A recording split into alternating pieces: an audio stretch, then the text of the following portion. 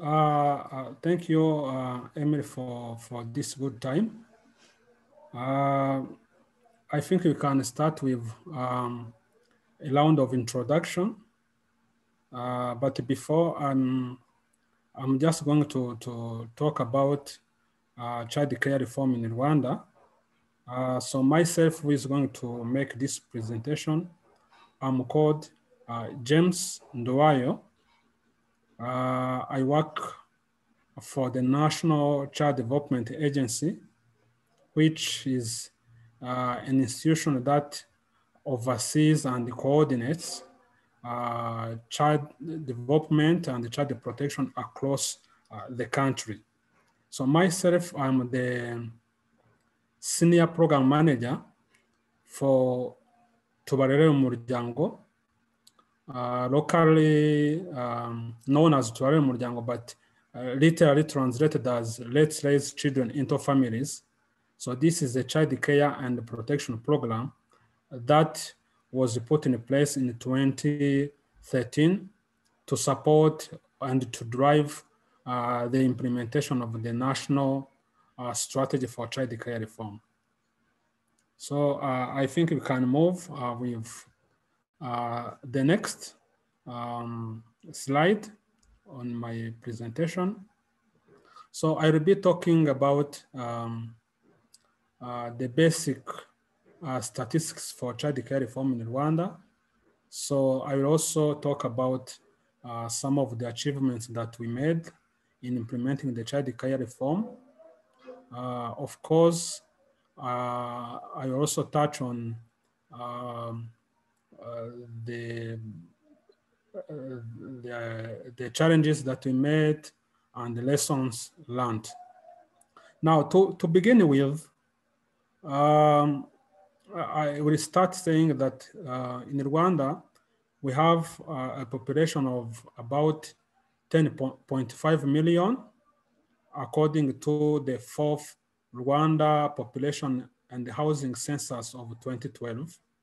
But the projection tell us that in 2019, we had to be with 12.6 million, while in 2020 we have to have 12.9 million.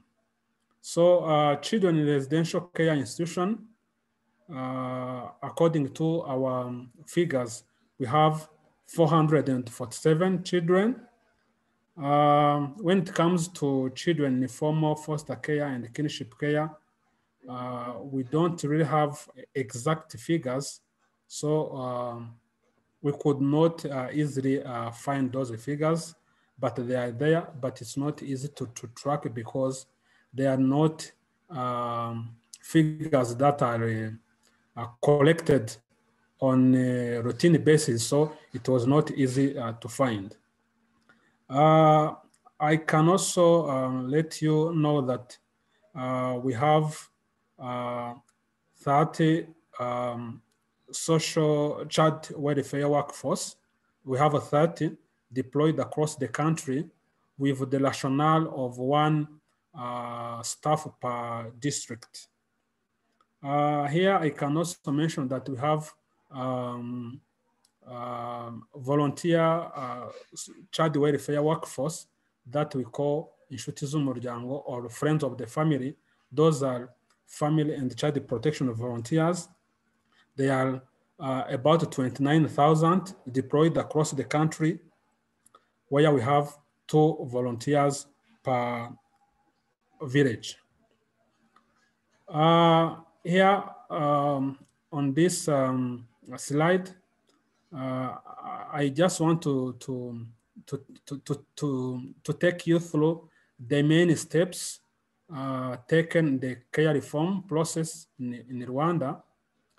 Here we can say, I can start by telling you that in Rwanda, we on annual basis, we held National Children's Summit. Now, in the 7th National Children's Summit, the children expressed, when children come in this meeting, in this summit, they express different views, and in most of the time, this meeting is chaired by His Excellency the President of the Republic of Rwanda. Now, in this 7th National Children's Summit, that's where children mentioned that children that are living in orphanages or institution should gain the right, should regain their right to live in families. So from there, the government took a commitment to integrate children that were living in institutions into family-based care.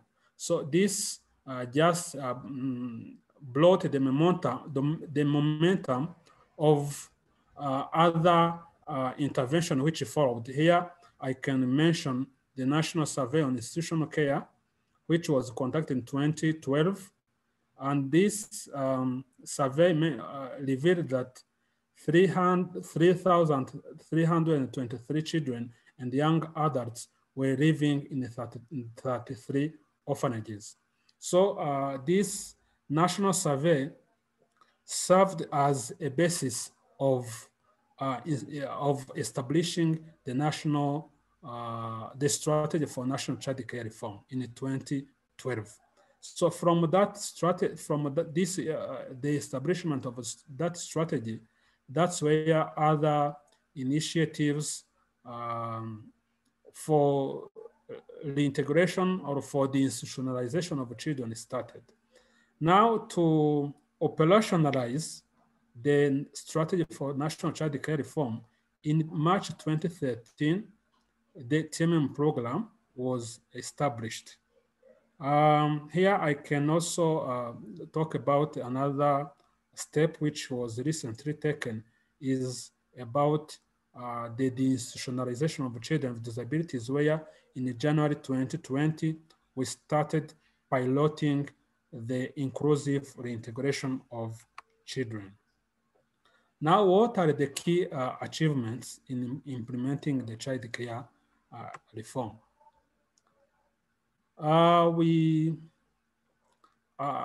To start with, on this achievement, although I touched on this after the establishment of the TMM program, we also recruited and trained 68 social workforce professionals that were responsible of the implementation of the care reform across the country. A very big achievement that I can mention here is that 3,335 children, that is 88%, well, out of 782 children were placed into family-based care and other alternative care arrangements. Here, people can ask themselves why and how from the baseline of 3,332, we came up with those 3,700 plus. It's because after the national survey on institutional care, 4 more institutions were discovered, which increased the number of children that we have at the start of the program. So to continue with this achievement, we, out of 38 residential care institutions that we had, we still remain with 4, while the other 34, that is 9.9%, have closed and transformed into other centers, providing services to family and children. Another achievement, we have also established the community-based family and child protection volunteers that we locally call inshuti z'umuryango, literally meaning as friends of the family. I have earlier on talked about this to follow up on the welfare of children that were present into families, but that this is not their only responsibility. Uh, they are there to support in the following up on the welfare of those children that were present into families. But again, their main responsibility is to ensure that they, uh, they stay closer to families to ensure that all child protection issues at the community level are addressed, and any issue that is beyond their capacity is reported to the professional social workforce that are at the district level. We have also established and deployed a digital reporting system that these community volunteers use. We have also recently established a 711 a hotline, which a hotline which uses a 711 as a number to call. So we have also recruited, assessed, and accredited foster care families that we locally call as Malaika Morinzi or guardian angels. So those foster care families are the families that are there to support in receiving children that are not able to be placed with their extended families or their own families. So I can't move in my presentation without talking about the challenges. The first challenge that we encountered in our implementation is the resistance from institution managers. So when we started, some of the heads of centers or institutions were not really understanding the, the intervention, the program.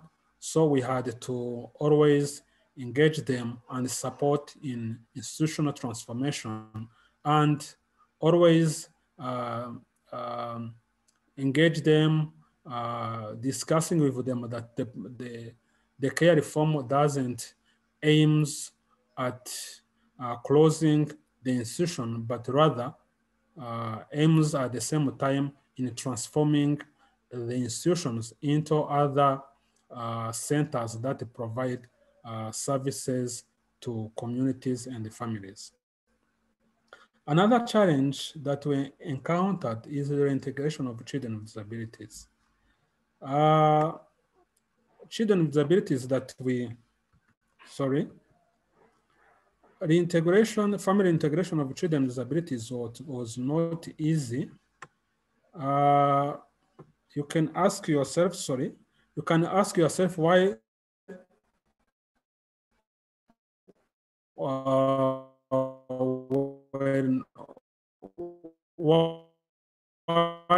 this was not easy is because when we started, the specific approaches were not focusing on centers that cater exclusively to children and youth with disabilities, although we did not exclude them. So those approaches and the methodologies, what I can say here is that those approaches and the methodologies were not really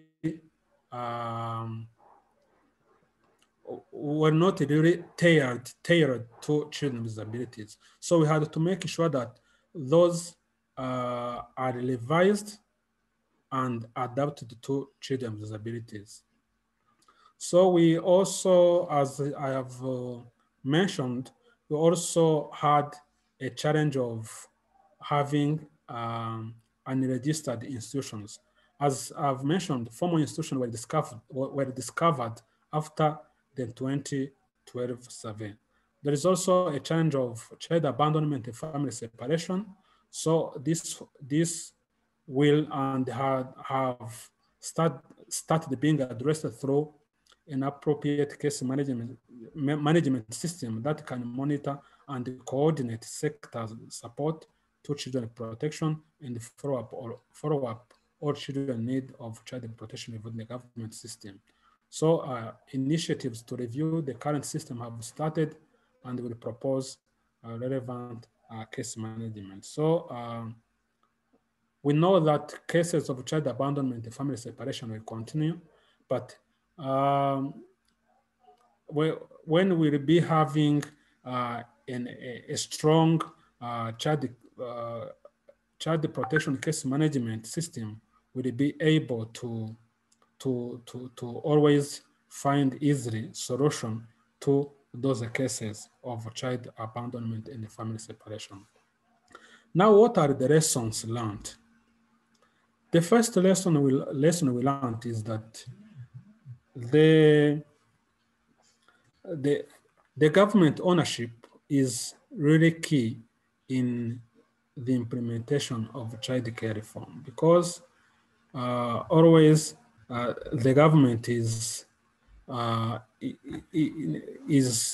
to be when the government owns the program, when the government is aware, is reading other people, it's very easy for other people to align. Another lesson learned is that the integration of children into family-based care should go hand in hand with institutional transformation, just as I said, because when people see that you move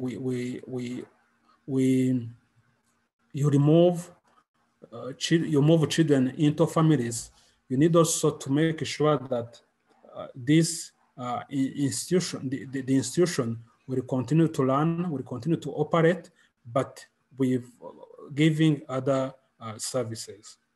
Another lesson learned is that child care reforms are sustainable when coupled with other initiatives of child protection system strengthening. So care reforms, it's always good if care reforms go hand in hand with strengthening of the child protection system. We also learned that whenever you don't have skilled social workforce professionals, you are unlikely to implement a strong care reform. So, given our successes were also registered because the implementation of child care reform in our country was also built on local tradition and cultures. For example, if I go back to how before the establishment of the first orphanage, the way children were taken, vulnerable children were taken care of, they were, if a child lost his or her mother, her parent, the rest of the family members could take care of those children. But after the orphanage is to be established, the people started finding orphanages as the first solution instead of going to find a solution in their communities. So the child care, establishing the child care reform was also to revive the traditions, the Rwandan tradition, the cultures about taking care of vulnerable children. Another lesson we learned is that we need to pay particular attention on young adults in the institution because young adults, most of the time, you may not find parents or families that are ready to receive young adults. So for young adults, we need to pay particular attention for them to be well supported when it comes to family integration. So The last but not least is just working with children with disabilities.